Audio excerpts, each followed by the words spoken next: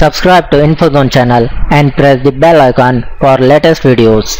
Hey guys, welcome back again. Now today in this video I will show you how to fix disk not initialized issue on your Windows. So for this guys, first you open the run command and now type here cmd. After hit enter on your keyboard. You need to type here many commands in the command prompt. So type the first one, disk path. Now hit enter on your keyboard.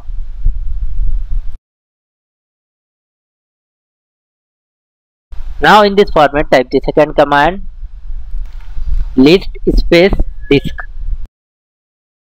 List space disk and hit enter again on your keyboard and wait guys. Next type the third command, select space disk. Hit enter. Type the next command, clean and hit enter.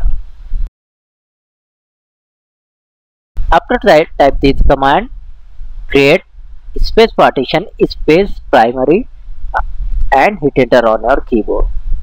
So create partition primary. Now type the next command, active and hit enter. After this guys, type here last one command, format space f equal to ntf space quick and hit enter.